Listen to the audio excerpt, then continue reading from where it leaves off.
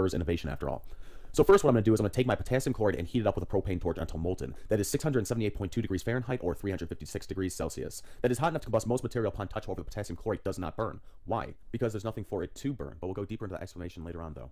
So now that it's melted, we can see bubbles. It's decomposing. Potassium chloride is an oxidizer, so you know how when you blow on fire it flares up? That's because oxygen is catalyzing the reaction.